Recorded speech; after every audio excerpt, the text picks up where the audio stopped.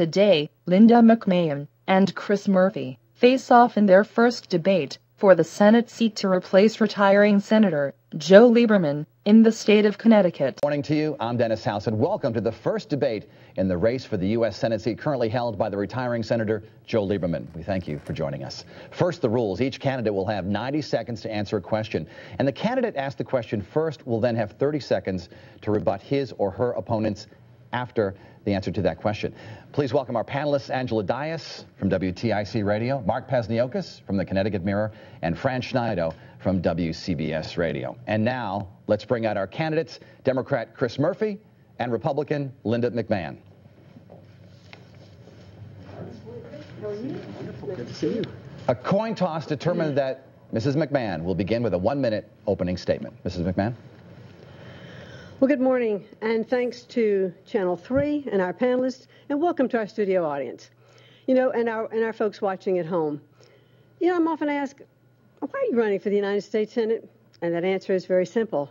It's so that my 6 grandchildren and future generations will be guaranteed America's promise for prosperity. You know, that promise is rapidly slipping away because our economy is on the wrong track. 170,000 people woke up in our state this morning without a job. Now, we can get our economy back on track. We get our people back to work. I have a plan to do that. You know, I've been there. I've been bankrupt. I've lost everything, and I've been able to come back. And that's what we need to do. My opponent has no plan, and the policies that he supported in Washington have only made things worse. You have a very clear path. You can look at a path for someone who's created millions of jobs, or you can look at a path for someone who is going to push our economy off a fiscal cliff. Mrs. McMahon, thank you. Mr. Murphy? Well, thank you very much, Dennis, and thank you to Channel 3. I'm really looking forward to this morning. You know, I'm a product of Connecticut's middle class. My grandfather worked in the factories of New Britain. My mother is a retired school teacher from Wethersfield. And I was raised to believe that I needed to live my life in a way to stand up for the middle class families of the state that's meant so much to my family. It's why in the state legislature I passed Connecticut's stem cell law, which is saving lives and putting people to work. It's why I went to Congress to stand up for manufacturing and fight outsourcing. That's me. That's my story, standing up for this state. It's a very different story than Linda McMahon's. Over and over again, Linda McMahon has shown that she stands up for herself and her profits at the expense of the people that work for her and at the expense of this state. As your senator, I'm going to stand for only one thing, the middle class of this state. I look forward to the next hour. Mr. Murphy, thank you. Our first question from Angela Dias to Mr. Murphy. Both of you have had personal financial problems. Mr. Murphy, you have been sued for non-payment of mortgage bills. Mrs. McMahon, you filed for bankruptcy and walked away from debts. How can Connecticut voters feel confident that you're going to be able to exercise good judgment on federal budget decisions affecting Connecticut taxpayers when at times you've mismanaged your own personal finances? Well, I thank you for this question. You know, as I've said, I've made mistakes in my personal finances. I'm not perfect, but I made those mistakes and I fixed them. The fact is that everybody that's looked into these allegations that Linda McMahon has been making in this campaign have said that they're completely false. Everyone from the Hartford Courant to the Connecticut Post, the Danbury News-Times, every independent financial expert. And what makes a lot of these attack ads that we've seen from Linda McMahon especially troubling is the fact that during the exact same time, Linda McMahon still hadn't paid back the $1 million that she owed her creditors from a bankruptcy 36 years ago, that she owed $28,000 on property taxes on her home in Stamford. Here's what I hear when I'm talking to people out in the state. They don't want this race to be about allegations about personal finances or attack ads on the air about this subject. They want this race to be about them. They want to know which one of us is going to fight hard for their job. They want to know which one of us is going to stop the outsourcing of work from Connecticut factories. They want to know, how are we going to fix the schools of this state? They want this race ultimately to be about them. That's going to be my focus over the course of the last 4 weeks of this race, talking about the issues that really matter to the people of the state. Mr. Murphy, thank you. Mrs. McMahon, you have 90 seconds. Well, Congressman Murphy, I agree that we need to talk about the issues in this state. And, you know, an occasional financial slip is really not what we're talking about here. But you absolutely need to be honest with the people of Connecticut. You need to be honest about your special interest loan. You need to be honest about your attendance in Washington. Those are issues that are important to the folks of Connecticut because they want to know, can they trust the congressman that they're sending or the senator that they're sending to Washington to represent them and to work and fight for them. I've had a career of creating jobs and contributing here to the economy of Connecticut. And I have a plan to do that. In this race, you really have no plan. My plan starts with a tax cut for the middle class. It reduces taxes on businesses. It rolls back overburdensome regulations. It cuts spending, 1 penny out of every dollar. It focuses on education to make sure that we are educating and empowering our workforce for the jobs that are available. And lastly, it develops a comprehensive energy plan so that we'll put people back to work while we're protecting our economy and being energy independent. I've spent time developing my plan. You have no plan, and I think the people of Connecticut want to know what we're going to do for them. Thank you, Mrs. McMahon. Mr. Murphy, you have 30 seconds to rebut. Well, Linda McMahon should stop spreading this fiction that I have no plan to create jobs. I know that she made her living making up stories in the wrestling ring, but it's not okay to make them up when you're running for the United States Senate. My plan to create jobs in the state is rooted in the work that I've done in public service, and that's based in focusing tax cuts on the middle class, not as Linda McMahon does, by focusing tax cuts on the affluent and the rich. My focus is on rebuilding our educational system, not divesting from funding in our most important services as a state. There are big differences between our plans, and that's what we should be talking about. Thank you, Mr. Murphy. Our next question from Mark Pasniokis to Mrs. McMahon. Mrs. McMahon, is the public being well served by the quality and the nature of this campaign? Yes, we're here today in a formal debate, and you two are going to probably answer somewhere around a dozen questions. But both of you have failed a basic standard of transparency and access in this campaign. Press conferences are few and far between, if at all. Neither one of you performs the basic task of letting us know where you are from day to day so we can simply listen to what you're telling voters. This is pretty basic stuff. So is the modern campaign, your campaign, serving the voters of Connecticut? I'm very pleased with the campaign that we are running. You know, I am out every single day. I have traveled our state. I've visited almost over 250 businesses. I've been in over 150 living rooms around the state. So I like the effectiveness of the campaign when we can bring our message directly to the people of Connecticut. I like the folks in Connecticut to be able to look me in the eye, to ask me the questions that they want to ask me. I learn from them. I listen to them when I'm out. And I think our campaign is being run very effectively by our messaging and with our interaction with the voters. You know, it's really the voters in Connecticut who are going to make the choice, the voters in Connecticut who are going to decide whether or not the person that's going to Washington is actually going to fight for them, actually has a plan to address the most serious issue today, which is facing our country, and that is jobs and the economy.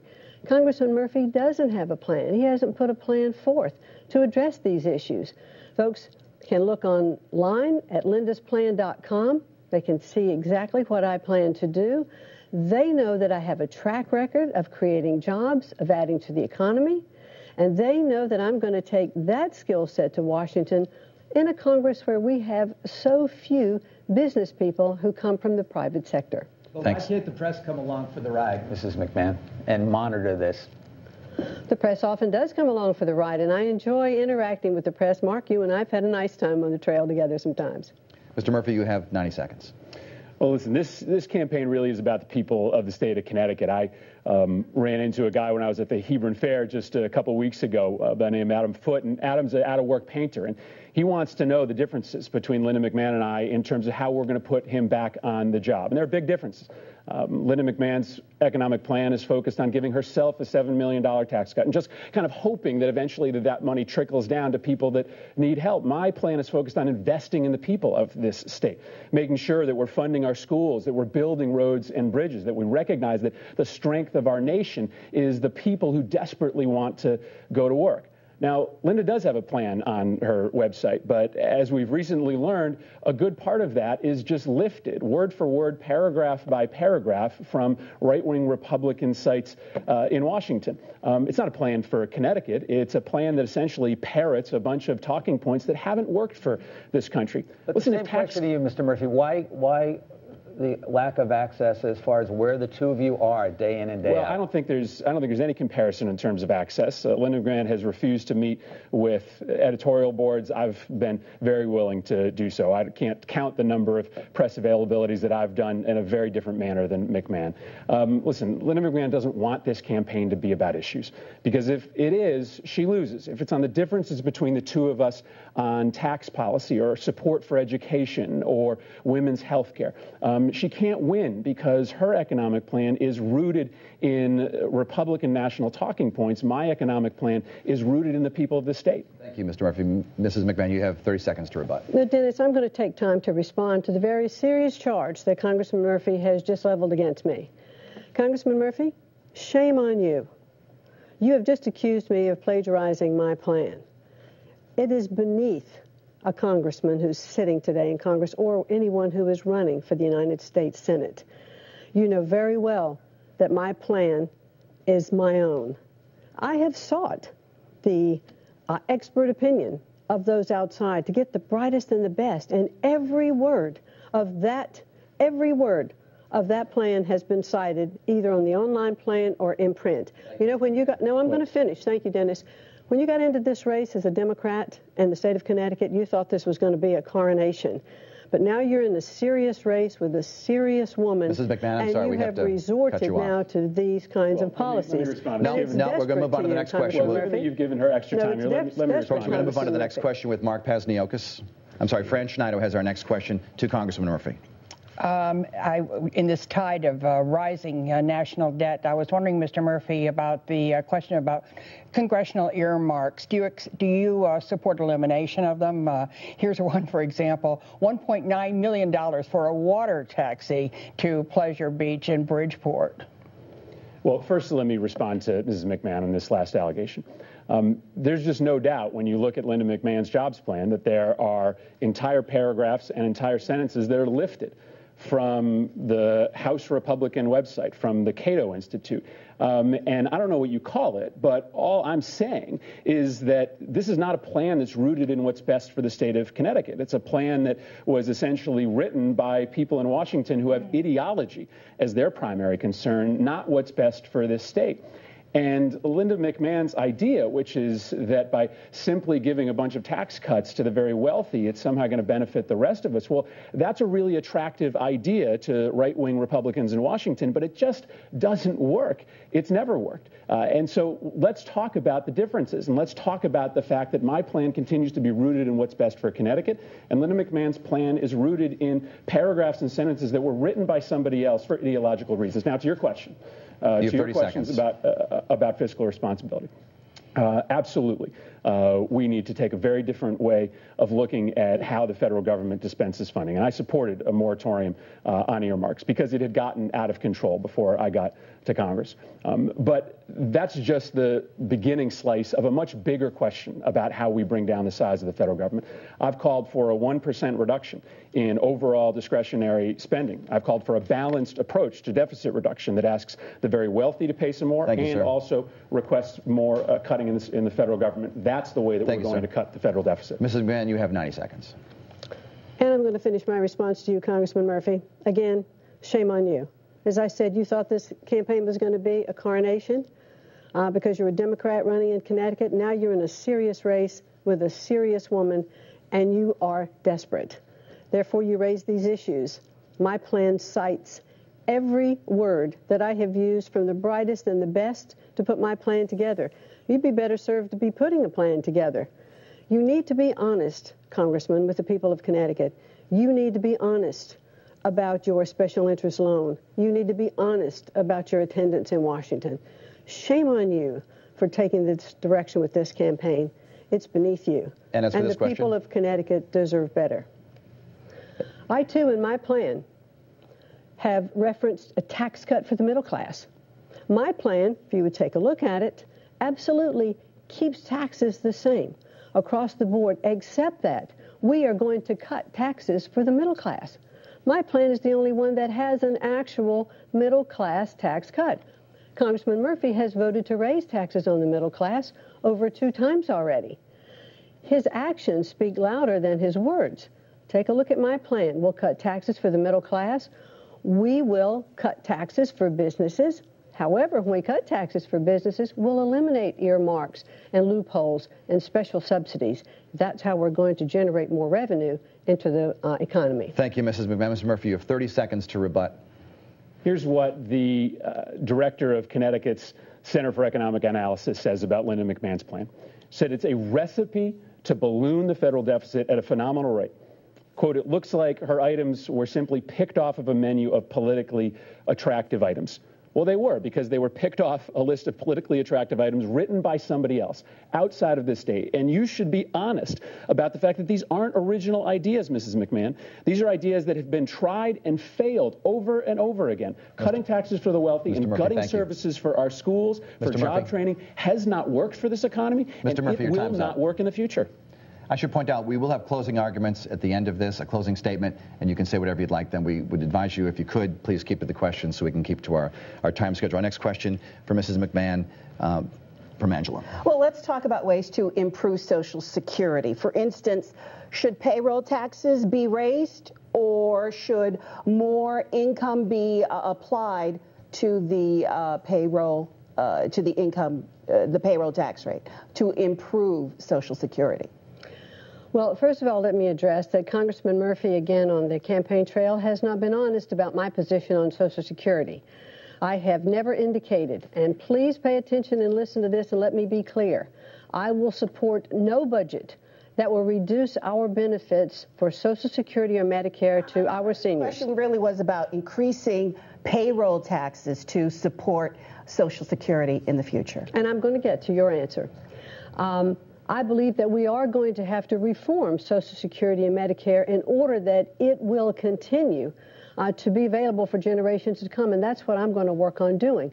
However, I believe we have to sit in a bipartisan way in Congress, put the issues on the table, address those things that are going to be put into place to save and preserve Social Security and Medicare for the future.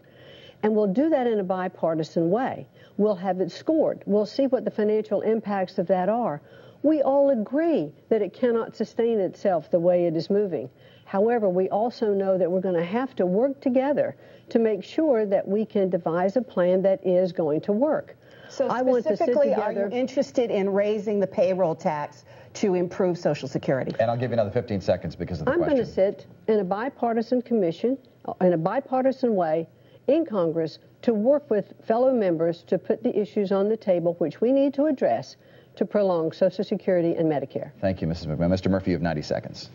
That was 1 minute and 30 seconds of I'm not going to tell you what I'm going to do if you elect me.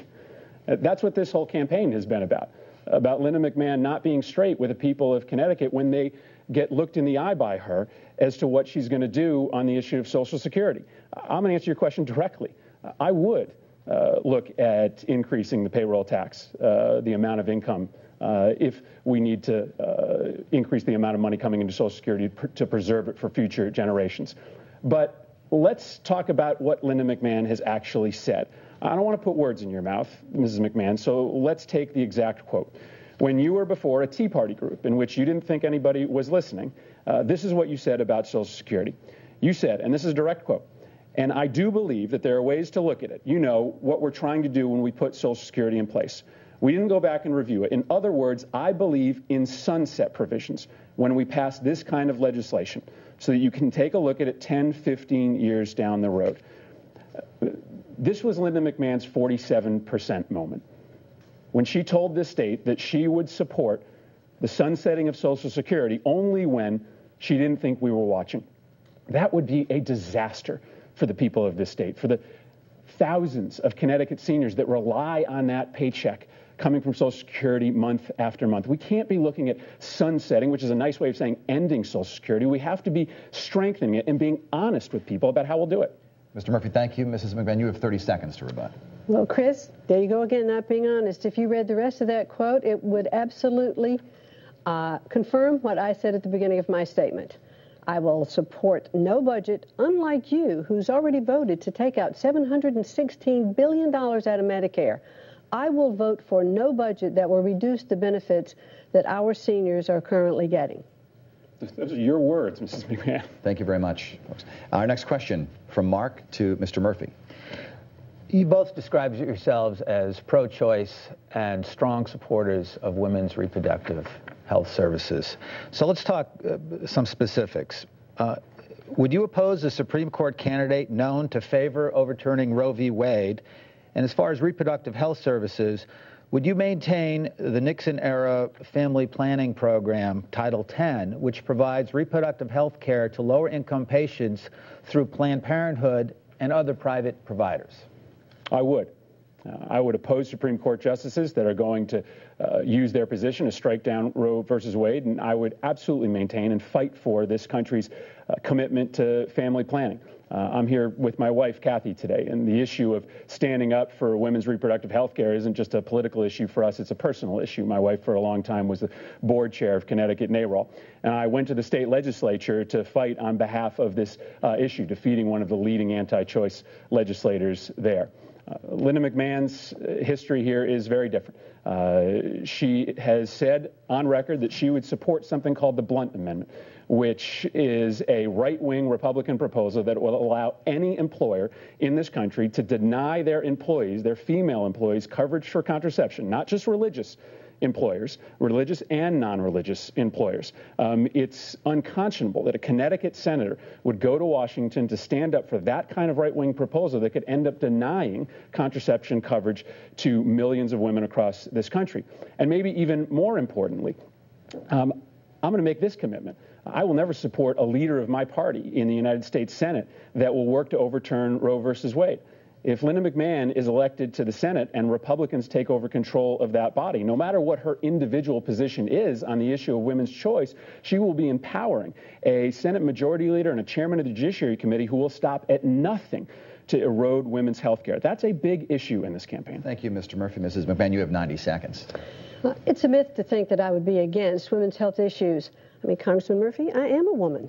Clearly, I am going to continue to support access to contraception, mammograms, pap smears, all of those, as I did as the CEO of a company that actually provided all of those health benefits to its employees. I absolutely will not do anything that is going to impact women's health care issues. And relative to a Supreme Court justice, I would hope there wouldn't be a litmus test from President Romney when he is presenting his candidates for the Supreme Court.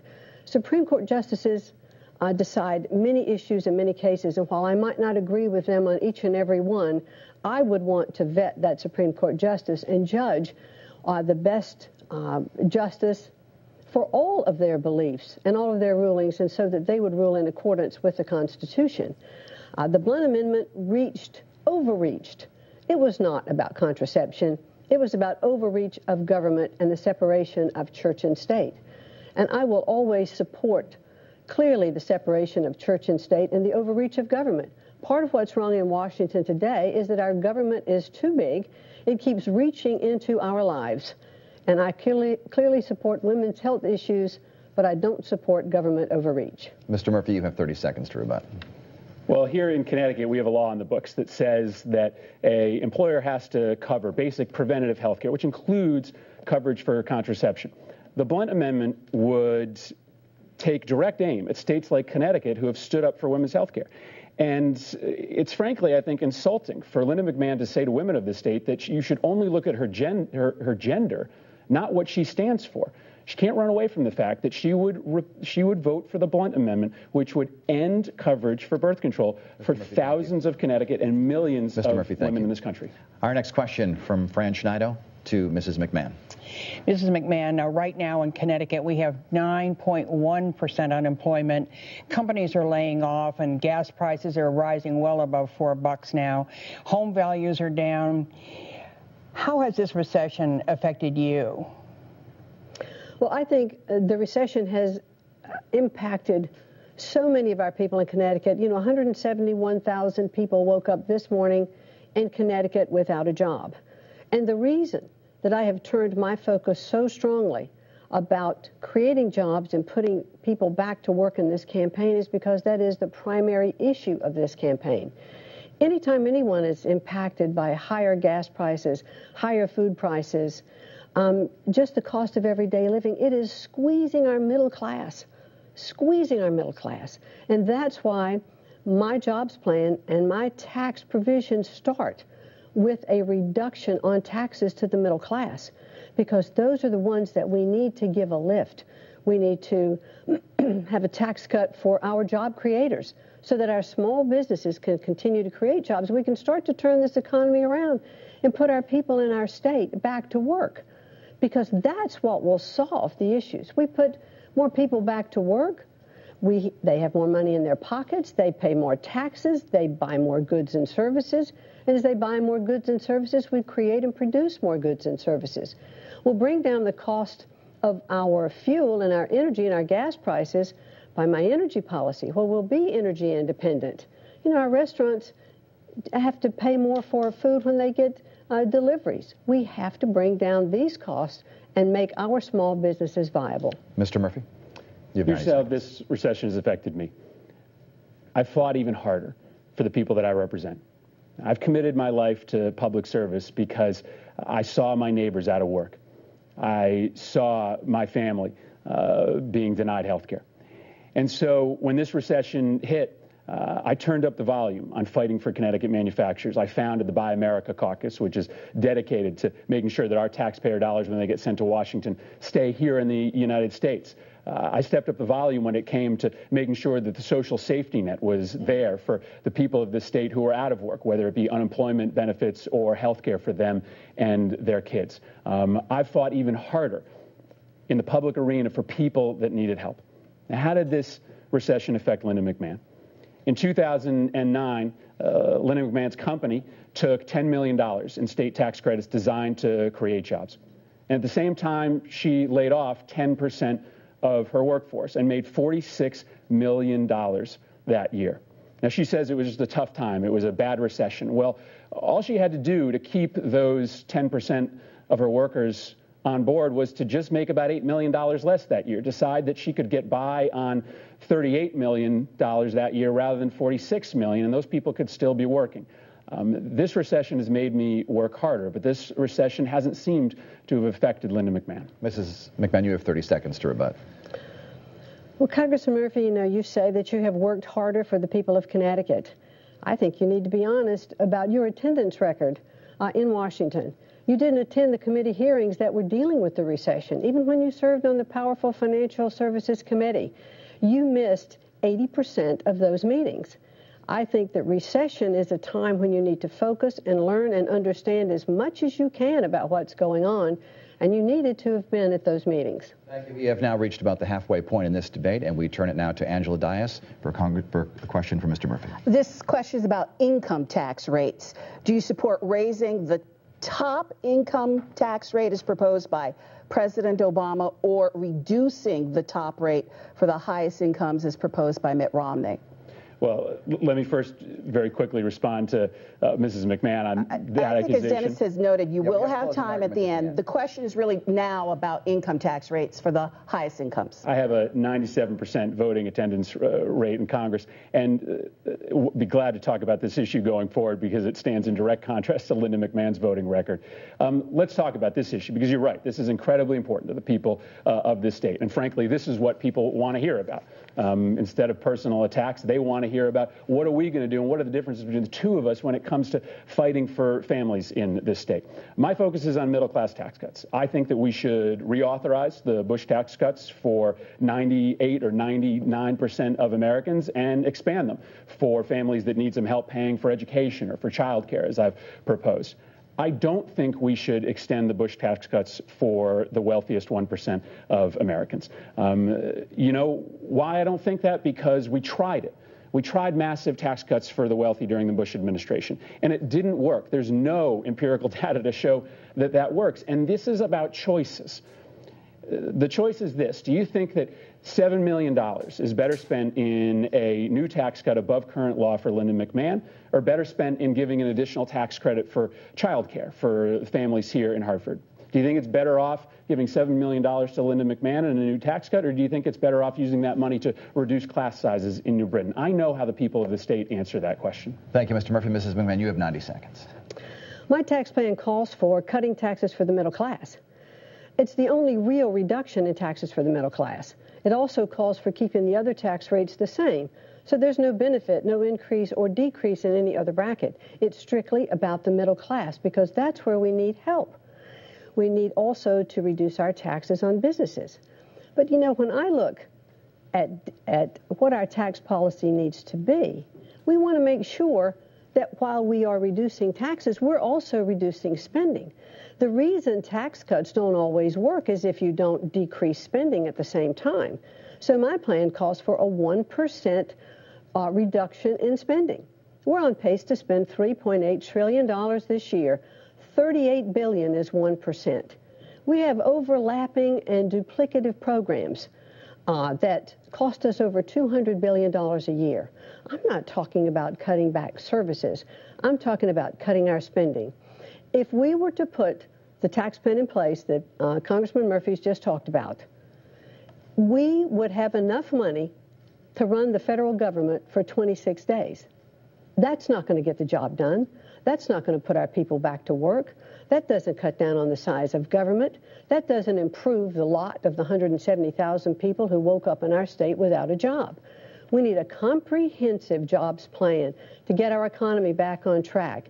I have one. Congressman Murphy doesn't. Thank you, Mrs. McMahon. Mr. Murphy, you have 30 seconds to rebut. This is why we're in the problem we're in today, is because candidates like Linda McMahon have just promised everybody the world that we're going to have massive tax cuts, and we're only going to cut spending by a little bit. Arithmetic has to matter at some point, as Bill Clinton said at the Democratic convention. Here's the arithmetic on Linda McMahon's plan. She would cut taxes by $4.1 trillion, and she would cut spending by $360 billion. She'd cut taxes by 12 times the rate she would cut spending. That's why the University of Connecticut says it's a recipe for disaster on the deficit. Mr. Murphy, thank you. Our next question from Mark to Mrs. McMahon. Your campaigns talk a great deal about tax cuts, middle-class tax cuts, not so much about poverty or issues of economic inequality. Connecticut, obviously, is a very wealthy state, but our state capital of Hartford, a recent report noted, half of all children there live in poverty. Bridgeport, New Haven, Waterbury, they're not that far behind. What is your campaign doing to address poverty issues? Are there any federal poverty programs that you can tell us here today that are absolutely off limits from budget cuts? Well, I absolutely believe that we have to have a safety net in place to take care of those people who cannot take care of themselves. They didn't opt to be in that situation. Many of them are struggling. We're a benevolent nation. We want to take care of those who cannot take care of themselves. However, I think the best way out of poverty is to have a job. And I want to make sure that we give people opportunities to have jobs and to work. Because when they then can go to work, they are also paying into the economy. They are helping the economy grow. When Congressman Murphy talks about a tax plan that doesn't make mathematical sense, he's looking at America in the most dismal of ways. He's not looking at an America that can grow and have economic growth because we have a growth plan in place that's going to make our economy better. So those people who are suffering, who are in poverty, who are below the poverty line, we need to continue to take care of them. As I drew the difference between Governor Romney and myself, when he talked about those in poverty, I said they haven't chosen to be there. I wouldn't cut our food stamp programs now because we need to make sure that those folks can continue to be taken care of. But let's get them a job.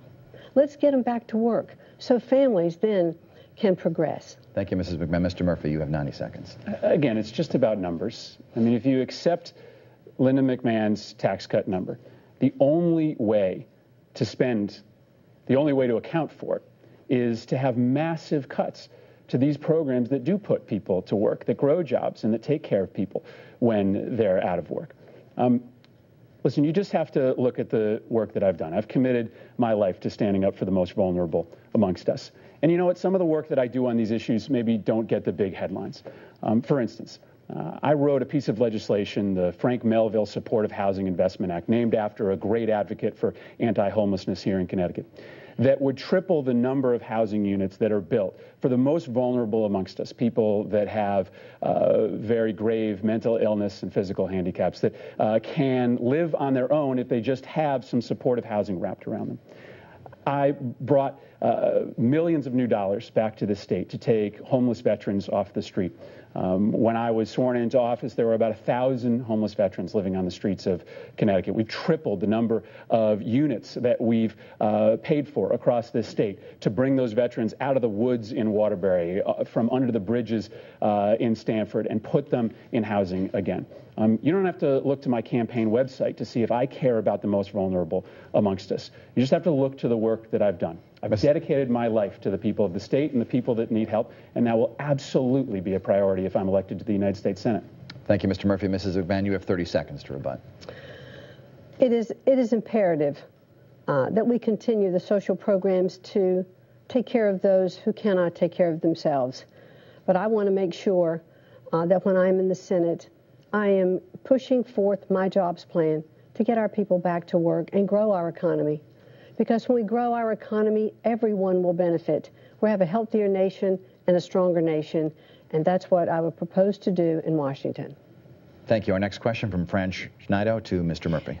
Just to be clear, Mr. Murphy, I was just wondering, the Democrats in general, of course, say we don't have to cut programs like Social Security and Medicare to tackle the national debt, and then Republicans in general saying, well, we don't need to raise taxes. But what do you think about that, Mr. Murphy? What programs and how would you go about cutting it, and would you?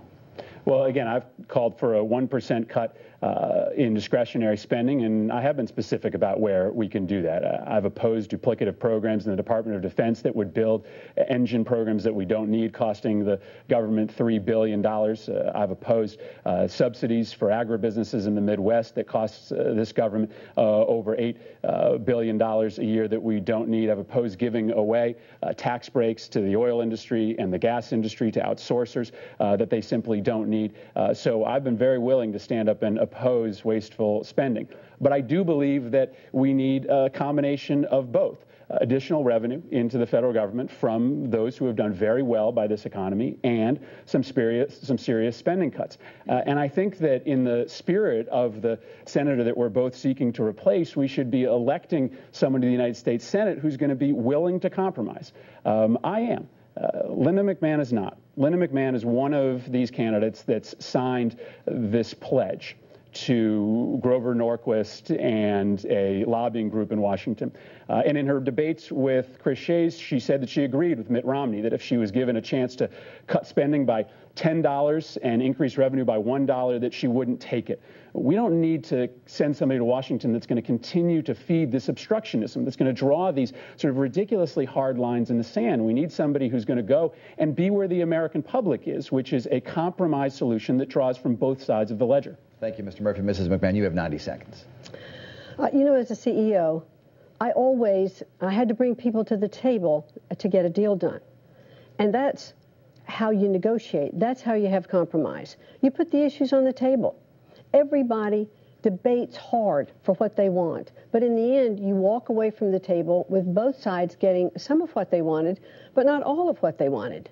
Congressman Murphy, you and I agree on a 1% cut in spending, except that I wouldn't cut more from defense.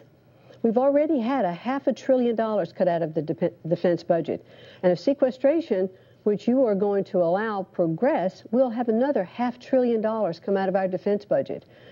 The defense industry is very big in Connecticut, with our submarine base, electric boat, all of the small industries that do subcontract work in our defense industry. It's about $3 billion for the state of Connecticut. So I am not going to vote for any more cuts in our defense spending, because I think we need to have a strong defense, and we need to preserve that portion of the economy here in the state of Connecticut.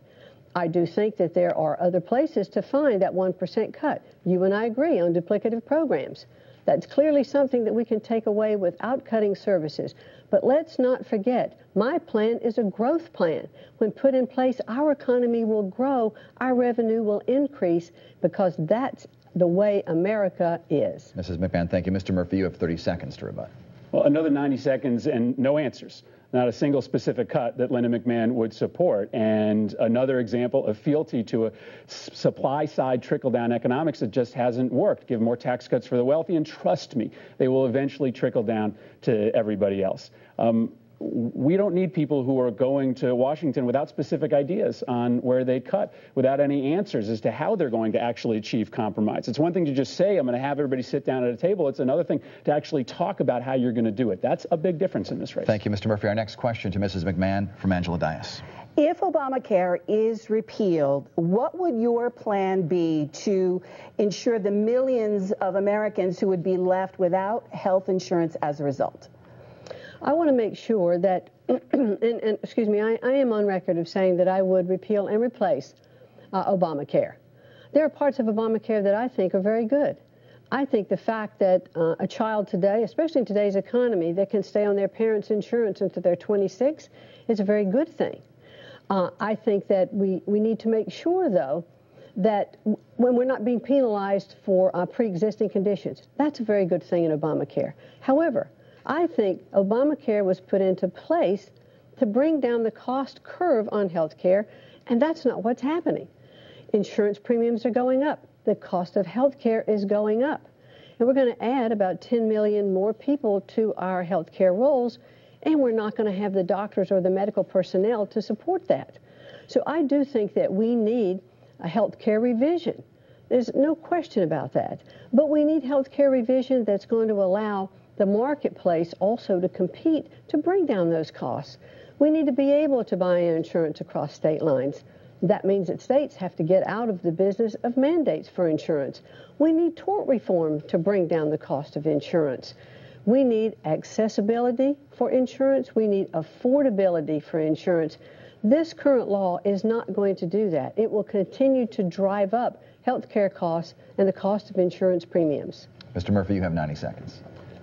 Let me tell you why I've dedicated my life to the idea that everyone in this country should have access to decent health care.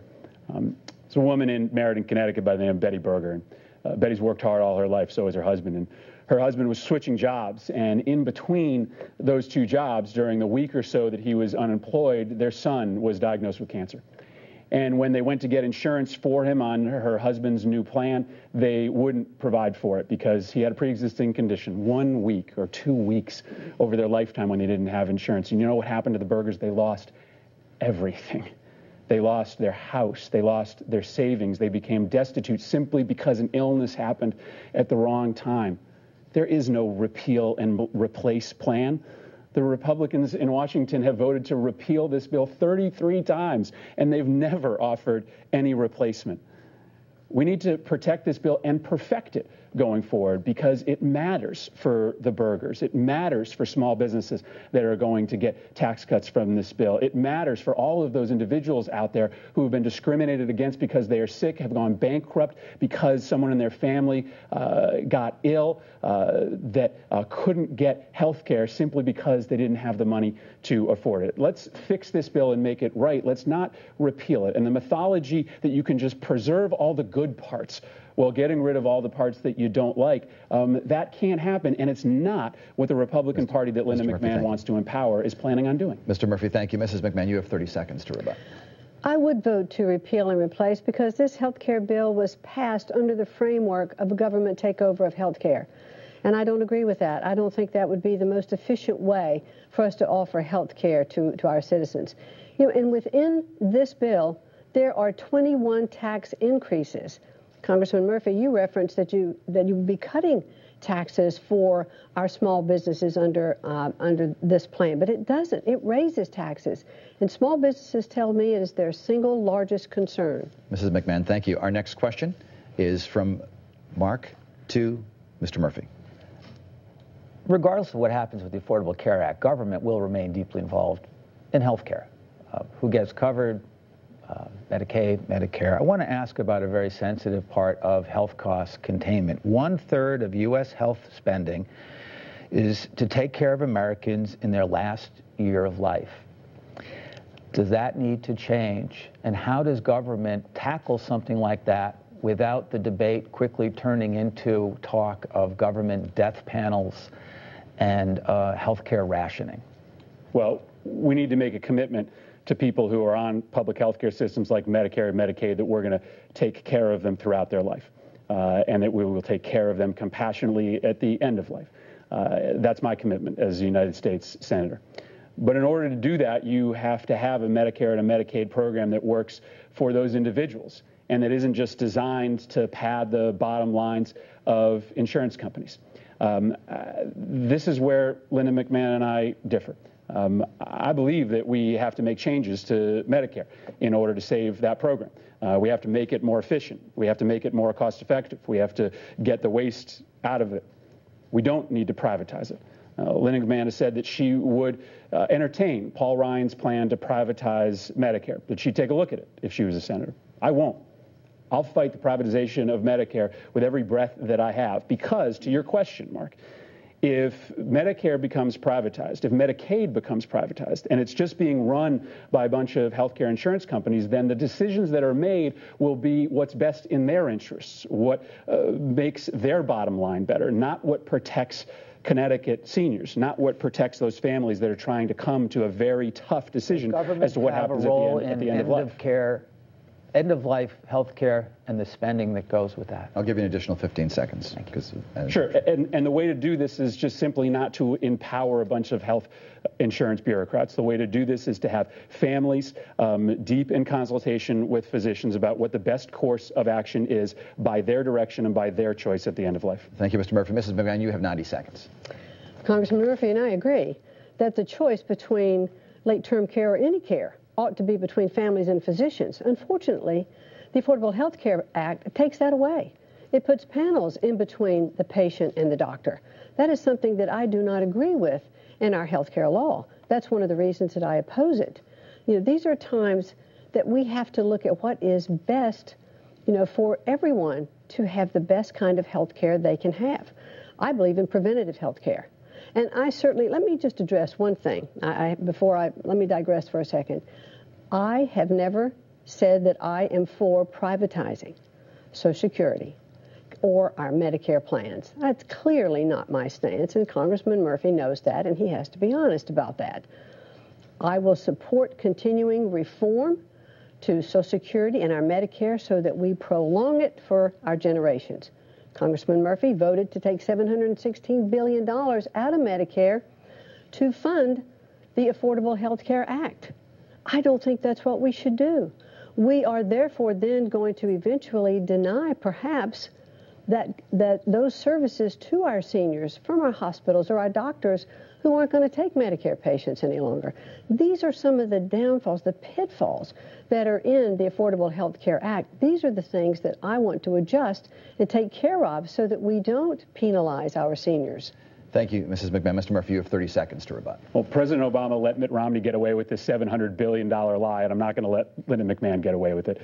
That money was taken out of the budgets of health insurers who were being massively subsidized for providing Medicare Advantage. It was being taken out of the pockets of drug industries and drug companies who were making billions off of care for our seniors. If you're going to be serious about reducing the rate of growth of Medicare, which you have to be, then you have to be willing to say that we're going to end the subsidies to insurance companies and drug companies who don't need our money when seniors do. Thank you, Mr. Murphy. Our next question from Fran Schneider to Mrs. McMahon. Mrs. McMahon, in North Carolina, your home state, gay marriage is banned, and here in Connecticut, gay marriage is legal. Which state got it right? Well, I live in Connecticut, and I absolutely support America's law for, same-sex marriage. And I wouldn't pretend to try to impose my will or rights on others. I think everyone should have, the freedom to make that choice. Mr. Murphy? Well, America doesn't have a law protecting same-sex marriage. In fact, it has the exact opposite. The United States has a law that doesn't allow people to marry based on their choice, that discriminates against individuals based on their sexual orientation. And, I think the fact that Linda McMahon spent only about 20 seconds answering that question tells you that she's not going to stand up to her party in Washington when it comes to these issues that are right now being dominated by the social right in Washington. There is a war being waged against gays and lesbians, and I've been proud to stand on one side of that war. I was proud to stand up to end the don't ask, don't tell policy that discriminates against brave men and women in our military. And I'm proud to stand for the idea that anyone in this country, regardless of their sexual orientation, should be treated the same. That's going to be the fight that I continue.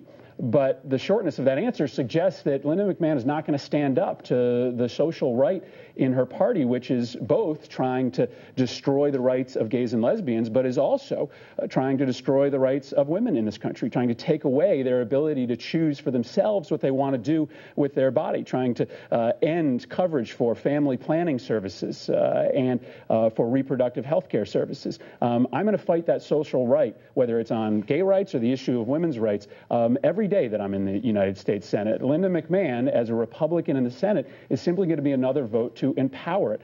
That's a critical difference. Thank you, Mr. Murphy. Mrs. McMahon, you have 30 seconds to respond. Mr. Murphy, you voted with your party 98% of the time. I'm an independent thinker. I will differ from my party on particular issues. And clearly... On that one? I will clearly differ from on the issue of civil rights? I will absolutely differ from my party. I am certainly a pro-choice candidate. I believe in equal rights for all, like you. If I'd been voting, I would have voted to repeal Don't Ask, Don't Tell. I don't think we should have discrimination in our military, in our workplace, or anywhere. We all have our rights. Mrs. McMahon, thank you. Our next question from Angela Dias to Mr. Murphy. Knowing that many voters form their opinions based on political ads, how can you justify airing ads that in some cases have been determined by fact checkers to be misleading, confusing, and downright inaccurate? Well, the ads that you see on TV from me right now are me in my kitchen talking to voters directly, talking to them about the differences between me and Linda McMahon on critical issues. I support a middle-class tax cut. Linda McMahon supports cutting taxes for the very wealthy, including giving herself a $7 million tax cut. My history is of standing up for the people of this state, whether it's taking homeless veterans off the street and giving them housing, or whether it's about fighting for the most vulnerable who need a roof over their head because of a disability or a mental illness. Linda McMahon has used her job in a very different way, going to Washington to fight to lower protections for her workers, for the people that relied on her. Those are the issues that we should be talking about in this campaign, the differences between me and Linda McMahon on the issues that we stand for and on our respective professional histories. What I don't think voters want are these personal attacks that Linda McMahon is waging against me and my wife and my family. It's not surprising that she's doing it. She tried to do it 2 years ago. She tried to destroy Dick Blumenthal's reputation with a series of very personal attacks at his integrity and his reputation. But people in this state want this race to be focused on issues. And to the extent that I'm talking about Linda McMahon in my ads, I'm talking about the differences between her and I and the issues that matter to Connecticut families. I hope that that's going to be the focus of this race for the final 4 weeks. Mr. Murphy, thank you. Mrs. McMahon, you have 90 seconds. Chris, you must not have been watching all your own ads. At any rate, I do think that we clearly ought to be discussing the issues. That's why I have an ad that talks about my 6-point plan. It lays it out. It talks about tax cuts for the middle class. It talks about reducing taxes for businesses. It talks about rolling back overburdensome regulations. You know, when I've been up touring our businesses in Connecticut, there was a fellow named Dave Fallon that was up in Plainfield, Connecticut. And he told me that he was dealing with overregulation relative to the bank. He wanted to double the size of his facility, put in 2 new pieces of equipment, hire 8 new employees. So he goes to his bank he'd done business with for years, and under the current regulatory environment, his bank took a look at his business plan. He says, "Hey, Dave, here's your problem." He said, "You're asset rich and cash poor." He said, "I know that. If I had the cash, I wouldn't be here for a loan." And he would have to have over-collateralized that loan by 150% under the current regulatory environment. I want Dave to be able to grow his business. It's a classic example of regulation killing jobs. We need to make sure we have the proper amount of regulation, but not over-regulation. My commercials also talk about reducing spending, empowering our workforce for training for jobs that are available, and also developing a comprehensive energy policy to put our people back to work, be energy independent, and protect our environment. Mr. Murphy, 30 seconds to rebut. Linda, you've been running some of the most deceitful, personal attack ads this state has ever seen. Don't try to pretend that that's not what's been happening in this race. When your campaign was asked, why don't you start talking about the issues, your campaign manager said, well, because that would be a senseless exercise. Well, that's right. For Linda McMahon, talking about the issues would be a senseless exercise. The only way that she can win is by running these personal attack ads against me and my family. My path is different. My path is running a race based on the differences between the two of us on the issues. And that's what, for me, the final 4 weeks of this campaign will be about. Very good. All right. Thank you very much. It's time now for our closing statements, and we begin with Mrs. McMahon. Well, I want to once again thank you all for joining us this morning. Clearly, the voters in Connecticut are going to have a clear choice come November. They'll have a clear choice between a job creator who has a plan to create millions of jobs and someone who has never created a job and doesn't have a plan to do that. Someone who will raise taxes on the middle class, because he's voted to do that already, and someone who is going to reduce taxes on the middle class. Someone who desperately wants to put our folks back to work. Someone who wants to give an honest representation to the people of Connecticut. And I think Congressman Murphy does need to be honest. He needs to be honest about his special interest and his special interest loan. You know, I don't have that opportunity to have special interest loan, and I wouldn't take it. I wouldn't take special interest money because I can't be bought. Congressman Murphy needs to come clean. I would be honored to serve as your United States Senator, and I'll ask for your vote on November 6th. Thank you, Mrs. McMahon. Mr. Murphy, you have 1 minute. Well, thank you very much, Dennis, and to all of our panelists and to our studio audience. You know, I may not be worth millions like Linda McMahon, but that's because I've dedicated my life to fighting for the people of this state. Now, Linda McMahon's going to use her wealth, as you've seen here today, to spend the last few weeks of this race engaged in very personal attacks against me and my family and my wife. And here's my message to the people of Connecticut. Don't let her do it. Make this race be about you. Make it be about the senior citizen who can't have their next senator play games with their paycheck. Make it be about the out-of-work factory worker who wants a senator who's going to fight for insourcing, not outsourcing. Make it be about the little kid in New Britain who can't learn with 30 kids in their class. Make this race be about you. Set aside the personal attacks and the lies that you see on TV and focus this race on which one of the two of us is going to put you back to work and support the middle class. Thank you very much.